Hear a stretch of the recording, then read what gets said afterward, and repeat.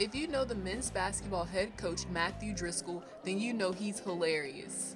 Spinnaker Sports got the chance to interview Coach Driscoll many times throughout the season, and he never disappoints. We ain't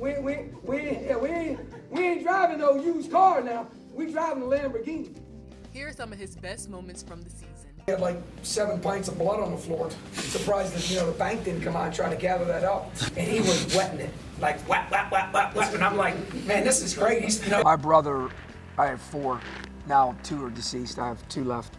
The oldest one above me is a huge fan of his. Loves him. He's loved him all his life, but he's a huge fan. And he texted me last year and said, "You're not playing Chase enough." And I said, "Listen, bro, you want to see Chase play? Just check the score.